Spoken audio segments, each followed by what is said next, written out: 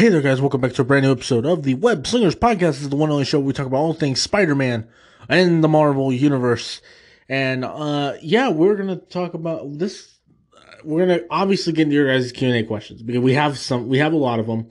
Obviously, not all of them that we got held up on made it in the show just because the show would be 4 hours. But we did select some of them.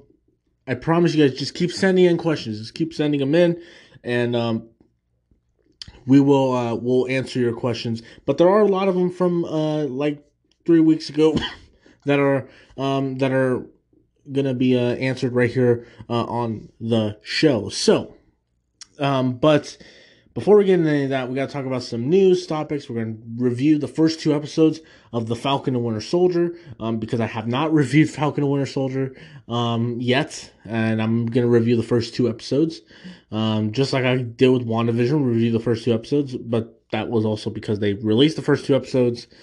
But anyway, let's go ahead. And let's go ahead and talk about some of the Marvel news. And the first news topic we're going to talk about is this. The MCU has moved their release schedule around a little bit.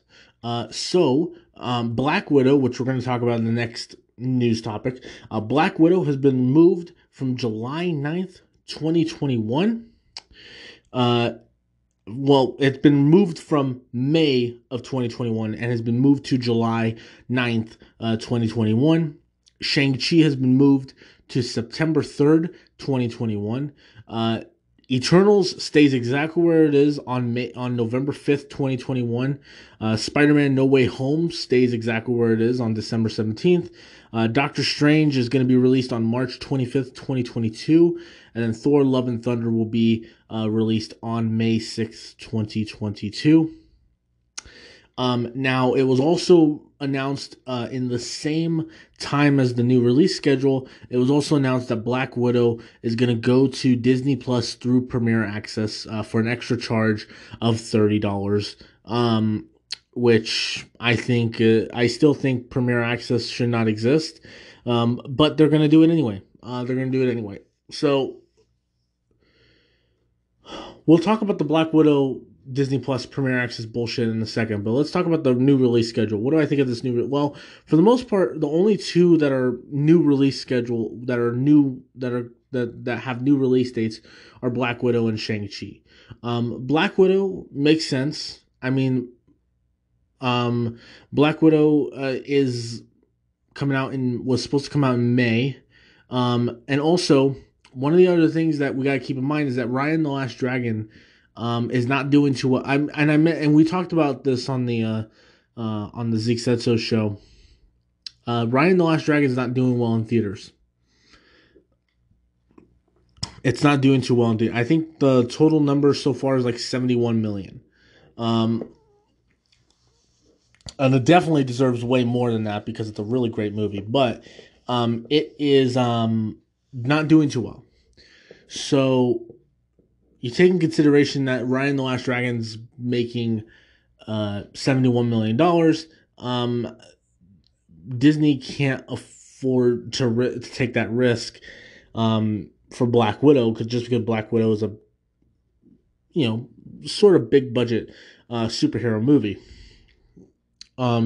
And so moving it to July, hopefully by July, movie theaters will still be open. Movie theaters will be thriving a little bit more. And hopefully vaccines will be. I mean, I know California has released plans to expand eligibility for vaccine. So as long as we're getting the vaccine out there and we're getting people are getting vaccinated or people are being smart and doing exactly what they're supposed to do, then maybe we can get movie theaters to stay open for July 9th. And hopefully, we can all be able to go see Black Widow in the theater and not have to be like, oh, well, I'm just going to watch it on Disney Plus. I'm just going to pay $30 to watch it on Disney Plus. Now,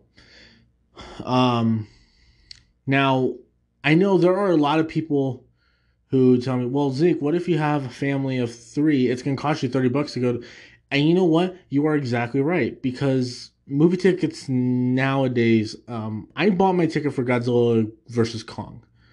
And my ticket for Godzilla vs. Kong was about, well, it was $20. It was a $20 ticket. You know, you spend anywhere between 15 to $20 for a ticket to go see a movie. If you got a family of three, that's gonna be more than $30. You know, so in that sense, renting Black Widow on Disney Plus is actually not that bad. It's not that bad of a deal. My issue is that you should be able to keep the movie on Disney Plus if you purchase the $30 for it. Because if it's just going to end up on Disney Plus for free anyway, then what's the point of buying it? What's the point of putting $30 into it if it's just going to end up on Disney Plus a couple months later? You know, because that's what's going to happen with Raya and the Last Dragon. Raya and the Last Dragon's available to get on Premier Access. But first of all, I wanted to go see that movie. I went to go see that movie in the theater because I want to support theaters. I went to go see that at the drive-in though, and also, you have the what was it? What was I gonna say here? Oh, you have the fact that Raya and the Last Dragon is probably around. Let's see. Mulan was released in September, October, November, December. Yeah, Mulan ended up on Disney Plus in December. You know, and so Raya and the Last Dragon.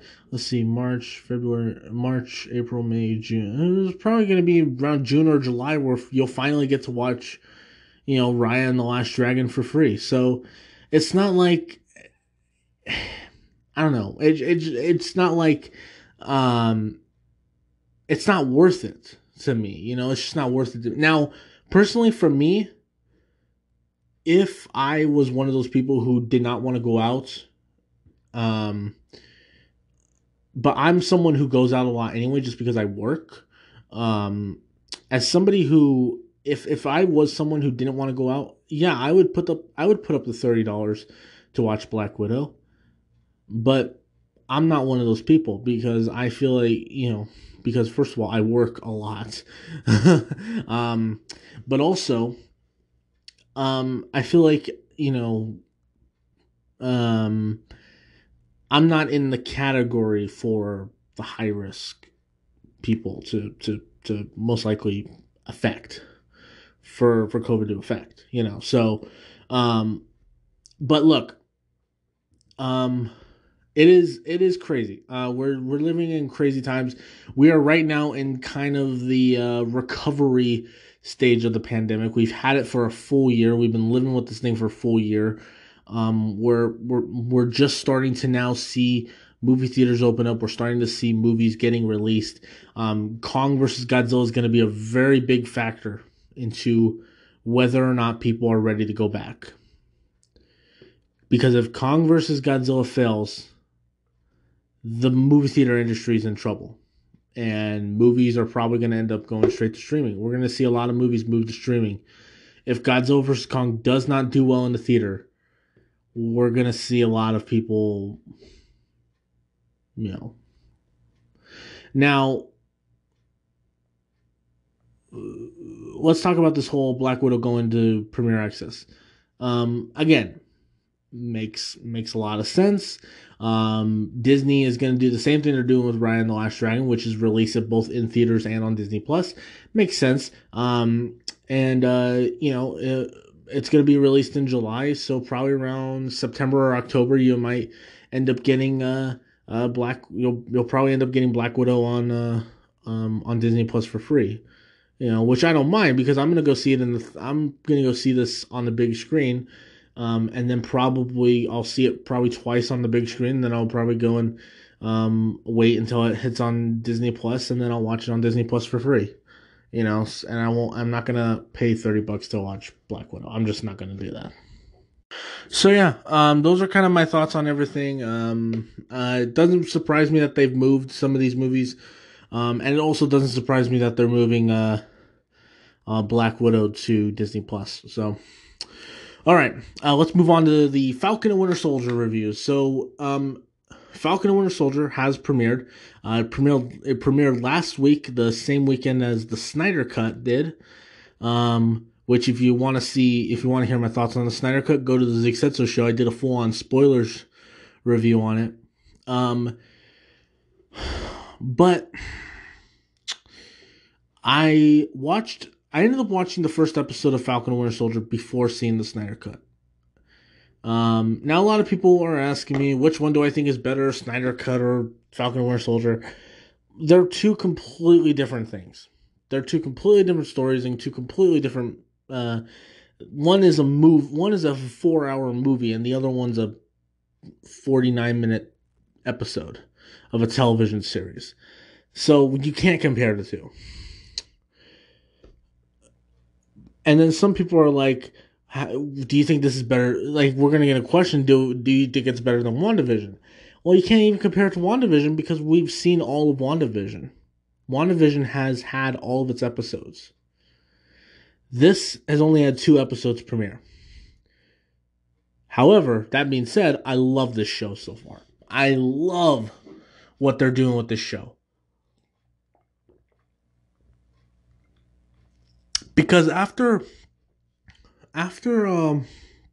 WandaVision, I was really hoping that Falcon and Winter Soldier can kick it up a notch when it comes to the MCU shows. Can they keep that momentum going with the MCU shows? Because we have WandaVision, which was awesome, which is honestly one of the best. Honestly, it's my second favorite MCU property, just outside favorite Marvel Studios project outside of it's my second favorite MCU thing.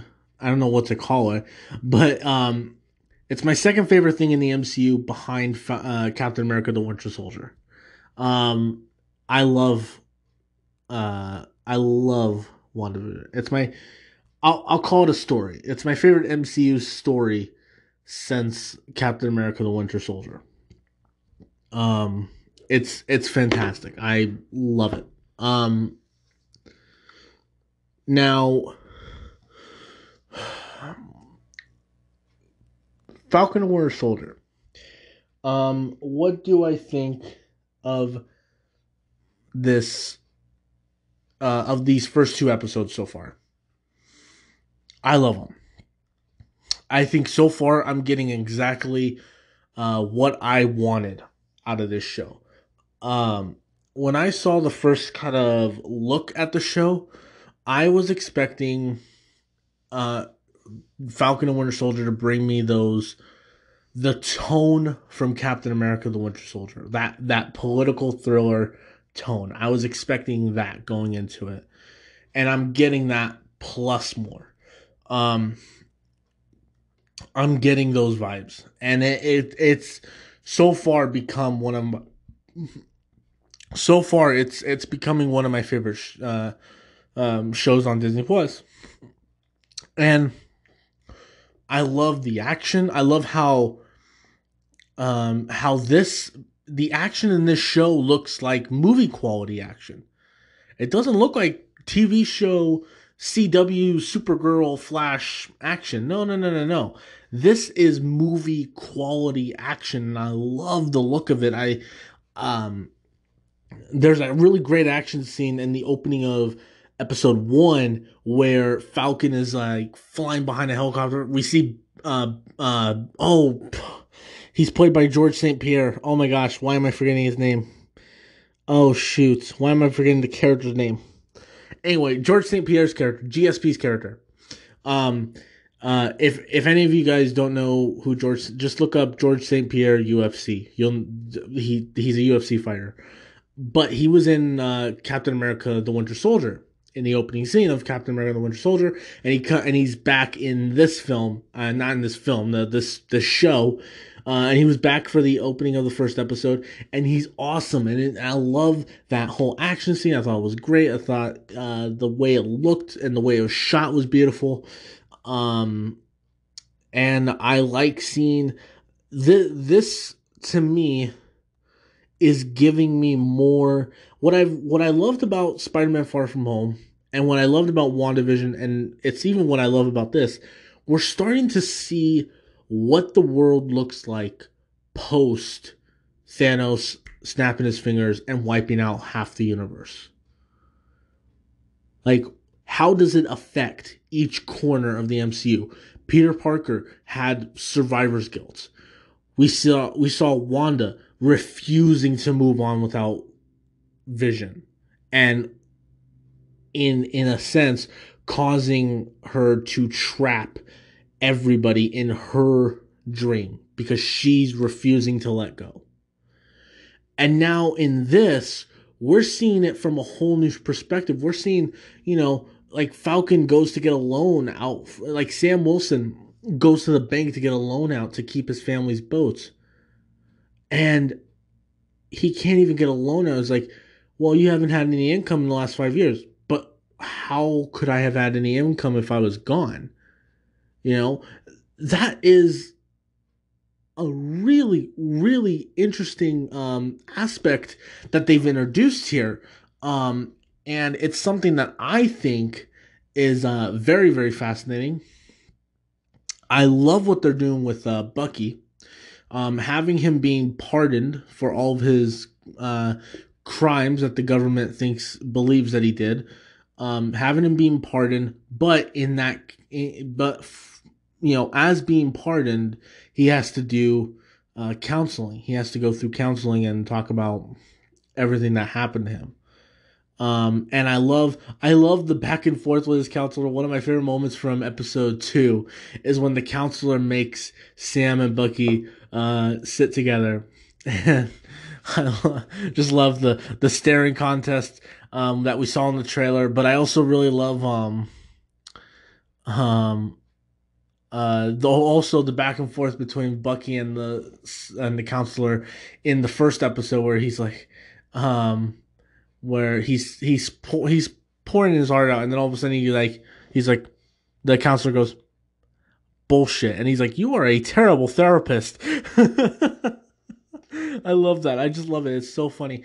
And also the humor in this is really great. Like there's that one really great joke that they released a clip of a couple weeks ago, but I love the joke. Oh, what do you think? We're gonna fight Gandalf? How do you know Gandalf? He's like, I read The Hobbit when it first came out. And I love it when he's like, Doctor Strange is a sorcerer, and he's like, a sorcerer is a wizard without a hat. I love that line. That's so funny. But yeah, no, this show so far has given me everything I wanted it to. It's everything that I want to be, plus a little bit more. And it's becoming one of my favorite parts of this new kind of... it's becoming one of my new... I don't know. I think the MCU TV shows, for me, are starting to become more entertaining than the MCU movies. Not that I don't like the MCU movies. I do. Obviously, Captain America and the Winter Soldier, fantastic. Infinity War, fantastic. Endgame is really great. But I think I'm starting to have more enjoyment out of the MCU TV shows because, WandaVision...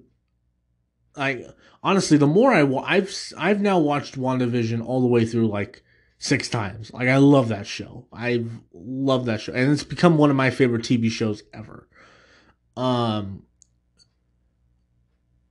But also Falcon and Winter Soldier is also kind of moving along and bringing some new aspects to the to the MCU. That's making it feel more like, okay, this universe can continue without Iron Man and Captain America. This universe is going to be okay without Iron Man and Captain America. Because honestly, that was one of my biggest concerns was, okay, you've killed Iron Man and Captain America has moved on. What's going to happen now? How is this MCU going to move on without the two of them? And they're figuring out a way to make it work. And I I like that. I really, really do. So, all right. Let's go ahead and move on to the Q&A questions because we got a lot of them. We're going to move on to the Ask the Spider-Verse segment. This is the one and only part of the show where you guys send in Q&A questions and we are going to answer them. So let's start with the first question here. And the first question is, thoughts on the Ralph Boner reveal in the WandaVision finale? Oh boy, here we go. I don't mind it. I like it because honestly, it's exactly what I speculated. I had kind of thought and speculated that this was not really Quicksilver, that this was somebody that, well, this was somebody else that somebody made up. You know, I don't think Wanda made him up. I think somebody else made him up. And sure enough, we knew that it was Agatha who sent fake Pietro to Wanda's home. We learned that, I believe, in episode. What episode was it? It was the episode where you see all the flashbacks of Wanda when she was a kid, and then I can't remember what. Actually, I have Disney Plus right here on my tablet. Why don't I just look it up here? I'm gonna try and take a look here. What episode of WandaVision was that?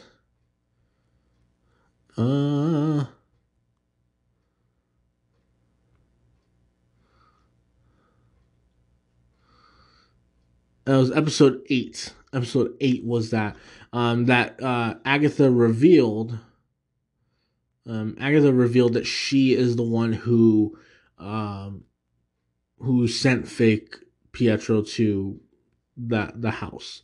And so I didn't mind it. I thought it was a pretty interesting reveal, and it honestly, it was subversive in a good way. You know, it wasn't like Iron Man 3 where they marketed Ben Kingsley as the Mandarin, and in all of the trailers they made it seem like Ben Kingsley is the Mandarin. Well, no, now he's not. Well, that just makes all the marketing feel like bullcrap. So there's that. Favorite and least favorite moments from WandaVision. Favorite moment from WandaVision is probably the finale, where Wanda is saying goodbye to her kids and to Vision. Least favorite moment.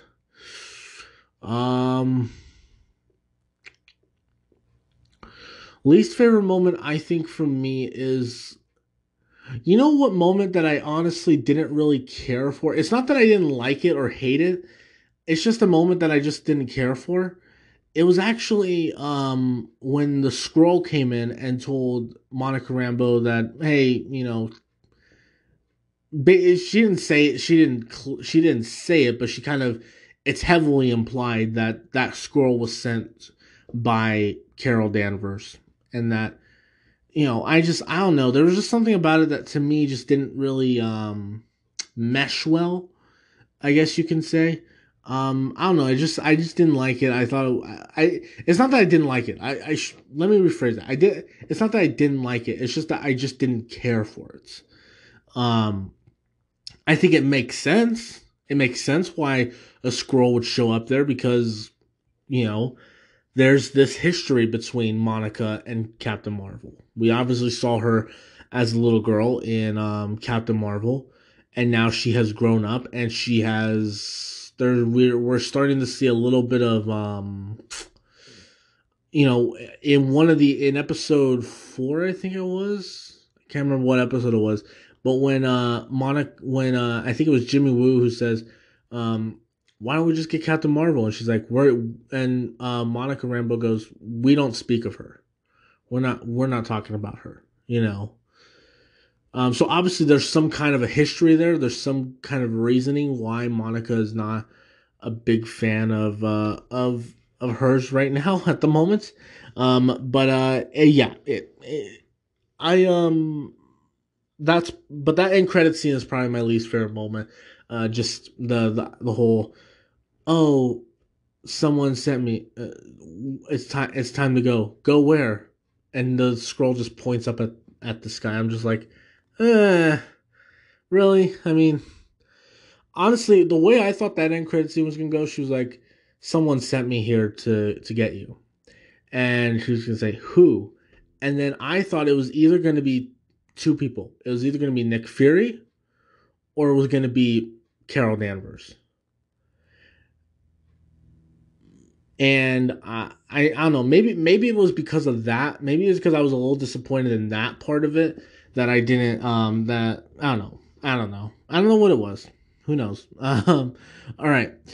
Do you think Wanda reading from the book will lead to the events of Doctor Strange 2? Yeah, I mentioned that in last week's episode. I mentioned that her reading from that book is going to have many. I think she's going to figure out a way to have what she wants without trapping people in her little sitcom world. She's gonna want her family back. She wants at least her kids. Oh, that was my tablet. I accidentally almost turned it off. Um, uh what was I talking? Oh yeah, she's gonna want to bring her kids back, and I think she's gonna be reading from that book. And in order, and while she's trying to bring her kids back, she's gonna like tear open a hole in the multiverse dimensional rig that's gonna cause massive chaos and something that Doctor Strange is probably going to have to fix. So, yeah, that's probably what I think is gonna go down. All right. What songs or artists do you want to hear in Guardians of the Galaxy Volume? I think you meant Volume 3. Volume 3. Um. Oh man, that's a good question. I know we heard it in Captain Marvel, but I would love it if Peter Quill had the song. Oh yes, wait a minute, Mr. Postman. Um, we heard that in Captain Marvel, which I thought was really funny. Um, So I would really love to hear that song in there. Um, it was a deleted scene in Avengers Infinity War, but I would love if they would get some the song New York Groove in there. You know, I'm back in the New York groove. Let's see, get some Marvin Gaye in there. Like I would love to hear. I know we had Marvin Gaye in Volume 1, but I would love to hear Peter Quill singing either. I would love to hear him sing the song "Sexual Healing." I would love to hear Peter Quill sing that. That would be pretty funny. I don't know what other artists or songs.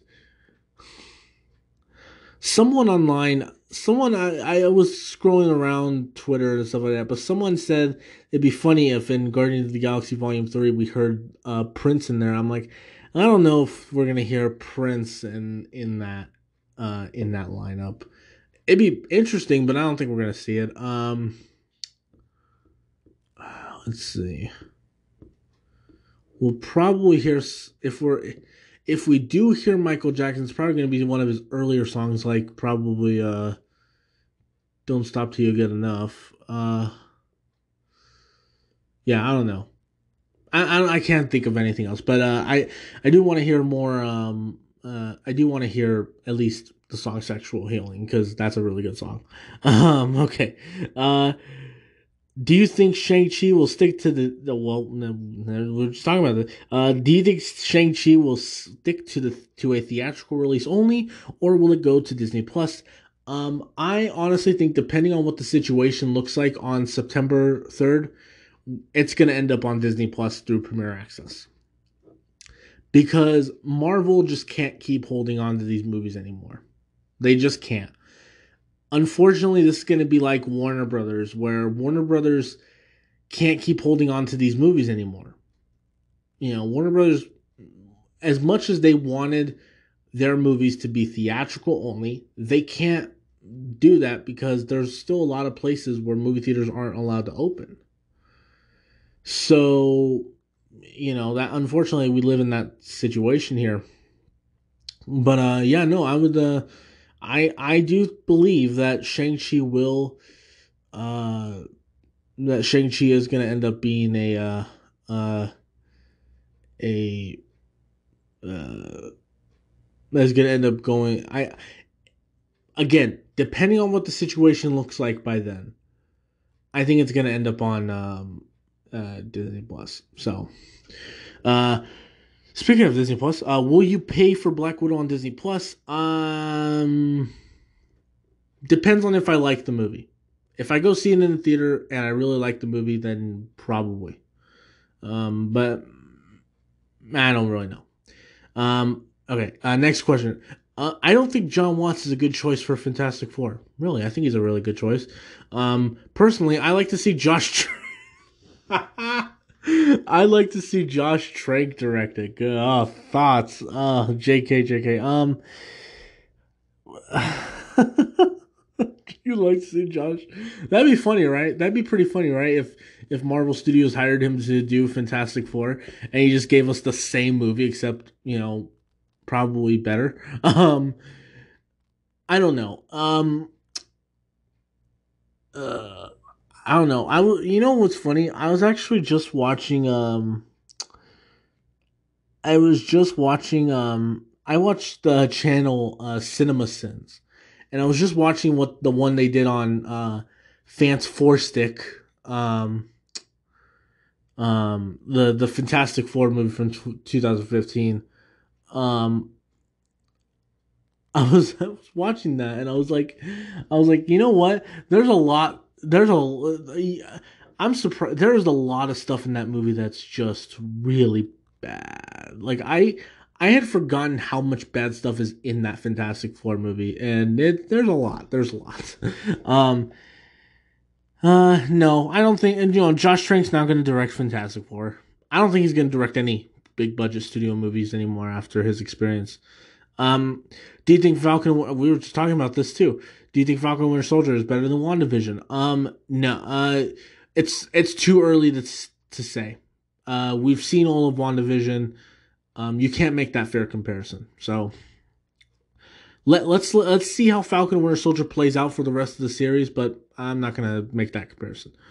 What storyline do you think the MCU should build up to next?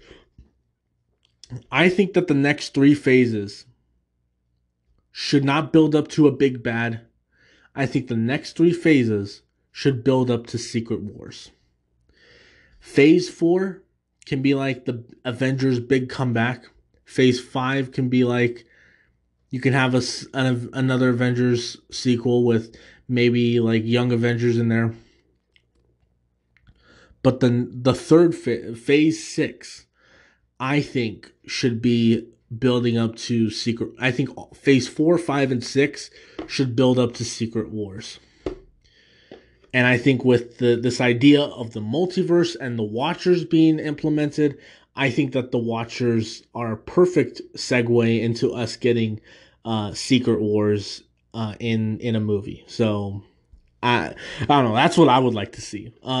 Save Galactus for another time. I don't want to see them build up to Galactus just yet. I want them to save that. Because I think what would be very interesting is if they go down the Secret Wars route. And if for those of you who don't know what Secret Wars is, basically it's basically everyone gets thrown into one giant area and they all fight. Basically, that's basically what it kind of is. So yeah, that's what I would want. Which do you think is better, Fantastic Four 2005 or Fantastic Four Rise of the Silver Surfer? Easily Fantastic Four 2005. Rise of the Silver Surfer is not good. It's not a good movie. I don't hate Rise of the Silver Surfer as much as everyone else does, but it's a bad movie. It is a bad movie. And me personally, the 2005 film, I have some nostalgia for just because I remember seeing that in the theater, and then I remember watching it all the time on DVD. And I just remember being a huge fan of that movie. So, Fantastic Four 2005. But let's be honest. all of the Fantastic Four movies have sucked. So let's hope the MCU can give us something good. All right. Next question. Thoughts on the Wesley Snipes Blade films? I like the first one. I hate the other two movies. I like the first one. I hate the other two. Blade 2, I think, is better than Blade 3, but Blade 2 and 3 are just, I could not watch those movies all the way through. I could probably watch bits and pieces of Blade 2, but I don't think I can even get through the whole thing without stopping it. So there's that. And the final question. Are you excited for the Wakanda series on Disney Plus? Absolutely. I am super excited for that series on Disney Plus. I can't wait to see what Ryan Coogler does with that. So yeah, we'll have to wait and see how that turns out. Anyway, guys, that will do it for this episode of the Webslingers Podcast. Thank you guys so much for listening. There is a brand new episode of the Zeke The Geek show that just dropped earlier today, so you want to go check that out, definitely go check that out. It's a really good episode. Yeah, definitely make sure to keep sending in questions. Check out all the other shows we got going on here. We're going to be uploading Throwback Thursday this time on Tuesday, just because Godzilla vs. Kong comes out on Wednesday, and we want to have a review for Godzilla King of the Monsters just before that movie comes out. So definitely tune in for that. So thank you guys so much for listening, and I will talk to you guys later. Peace out.